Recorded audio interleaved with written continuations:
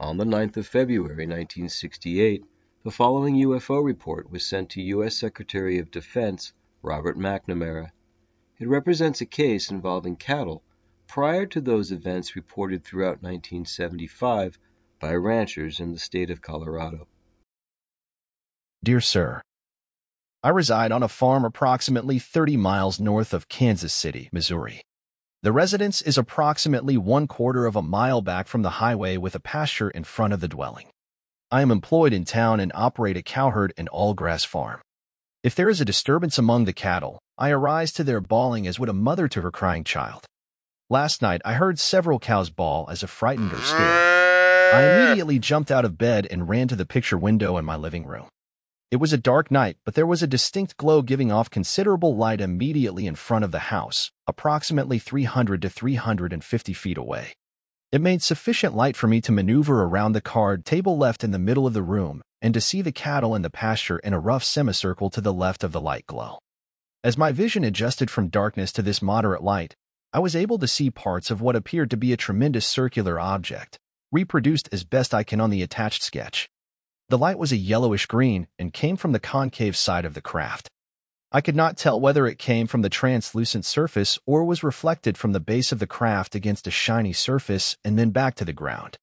In any event, there was sufficient light to see the major limbs on some of the walnut trees, a stump, the cows, the fence in the foreground, and other details. The object appeared to be at least 100 feet in diameter, and to be hovering 20 to 25 feet above the ground, although I could not say that it was not on the ground or possibly higher in the air. There were definitely 7 openings or portholes in the approximate center of the concave side. Their spacing would indicate that if the craft were in fact round, there were probably 16 of these equally spaced around the craft. I could not see distinctly enough to see if they were square, rectangular, oval, or round. It was difficult to arrive at a perspective to judge their size, but I would guess that they were 2 feet to approximately 30 inches in diameter. I saw no door or distinct opening.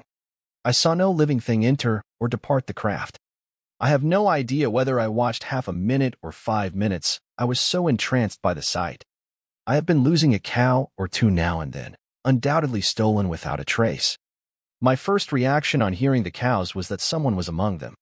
On seeing the craft, I remember thinking, no wonder I have found no evidence. They are being hauled off by air. At that point, I had no idea of what I saw as being a possible UFO, but rather as some monstrous helicopter or other craft. Some of the cows were staring at the object from perhaps 100 or 200 feet away.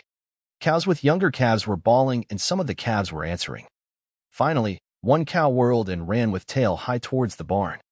The others followed, and in only a few seconds, there were no cattle in sight.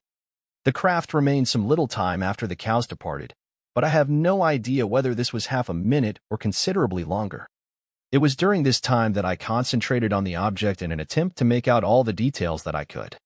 All during this time, there had been a distinct noise that I had difficulty in describing. It sounded something like the swish of a piece of wire which one might whirl around above his head at a high speed, and yet it had a pulsating rhythm of some kind. When the craft departed, this noise became 2 or 3 times louder, and the sound of pulsations were more rapid. The craft moved away rapidly to the southwest, arising at about a 45-degree angle without the craft being tilted in any way from the horizontal position it had maintained at or above ground level. R.W. Bland, RFD1, Gower, Missouri.